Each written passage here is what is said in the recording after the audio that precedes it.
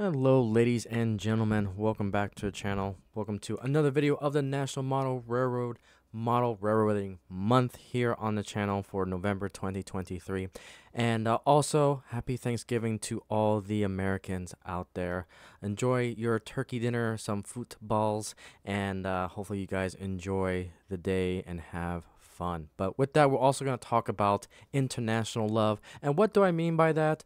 Well, the great thing about model railroading is that it is international. And so we're going to look at some model railroading items that are not typically US, because I typically, again, model US HO scale, but there are also other trains out there in the world. So we're going to go ahead and try to capture that real quick. So first we'll make a trip over to Kato. And Kato has a wide variety of offerings when it comes to the international trains. So mostly it is an N scale. So they do have some European type of cars that we can see here from all over the EU. So again, nice little helping of trains, diesels, electric diesels, steam engines.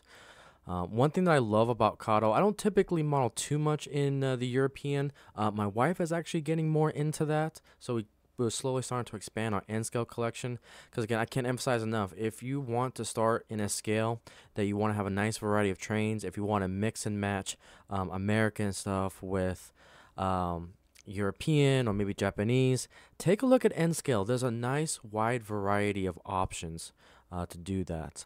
Also, Kato has a lot of European bullet trains and Japanese bullet trains. So as we can see here, they've got a lot of the Japanese type of freight, diesels, the typical passenger cars, but they also have their famous bullet trains. And that's something that my wife and I have loved a lot lately. So you can just take a look at some of their catalogs here. You can see all the different style bullet trains that they have. It's just a nice variety of just offerings if you want to get into the Japanese model railroading. And along with that Kato track system, it is a match made in heaven. So again, we got some other Japanese trains here. But yeah, definitely you cannot go wrong with Kato if you want to model European, and especially if you want to model Japanese style of trains. So we're going to hop across the pond and we'll talk about some HO and potentially some N scale and G scale type of international trains as well. So we've also got Trix, which makes some HO products. We've got the Ice Bullet train, electric locomotive class BB there, and a wide variety of other things. I love the German steam engines. I think these are German. Again, I'm not an expert when it comes to European locomotives, but I also love this one, the class 1189. I love the quirkiness of these type of locomotives. Yeah, definitely a big fan.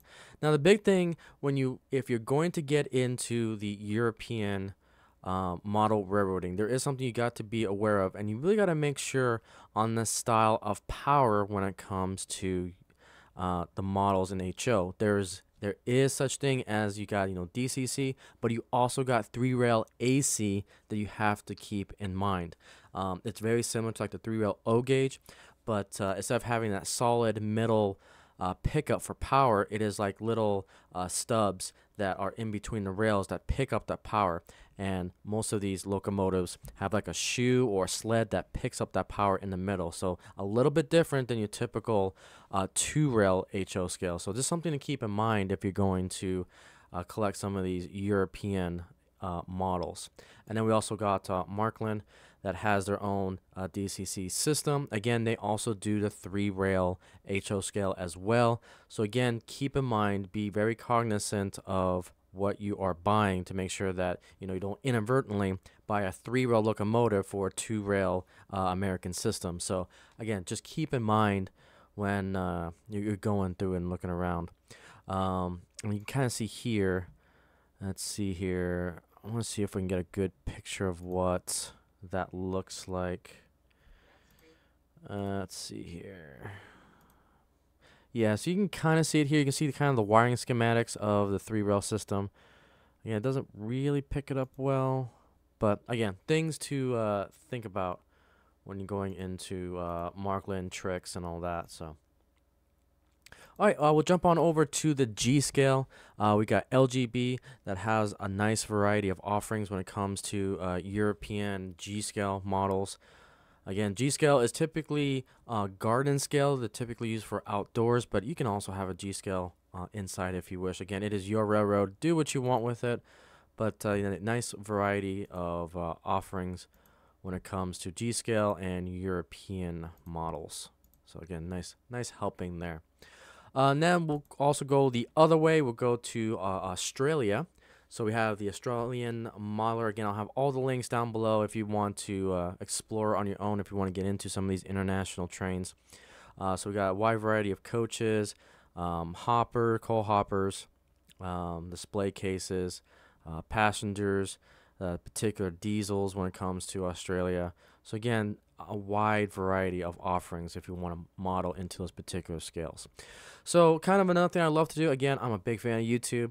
So if you always want to research more or just want to see someone else have a different model style than yourself, here's some some international YouTubers that model different scales and model different different country models. So we got the Ausamerican Model Railroad, otherwise known as Artie.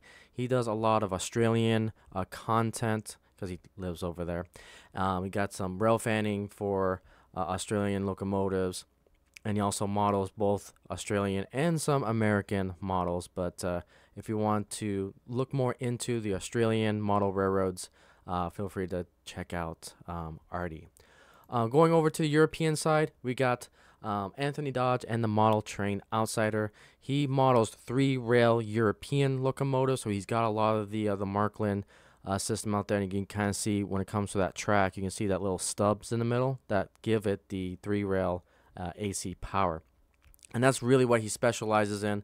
Does a live stream once a week, and some other unboxing and so forth. He does make trips to Germany, so he does have a video on the Miniature Wonderland, which I was thinking about doing a video independent to this.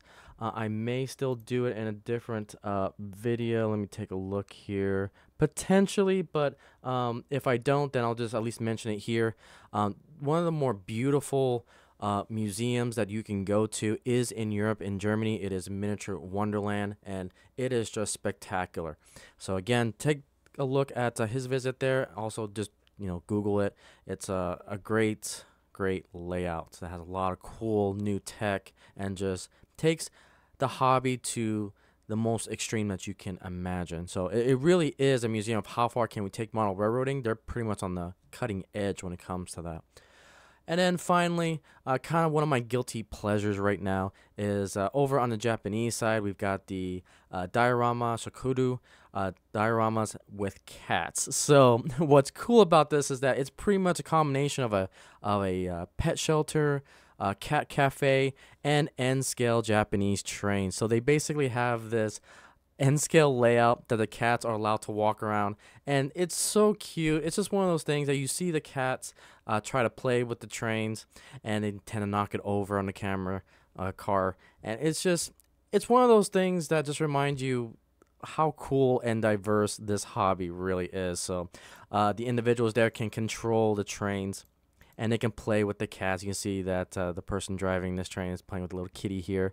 So it's just one of those things that's so cool to see, that you got this hybrid shelter, cat cafe, and just playing with trains. Like, who would have thought? Who would have thought? So, but with that, guys, that's pretty much a quick highlight of the international model railroading. Again, not necessarily my expertise, so I'll leave all the links for everything I talked about down below.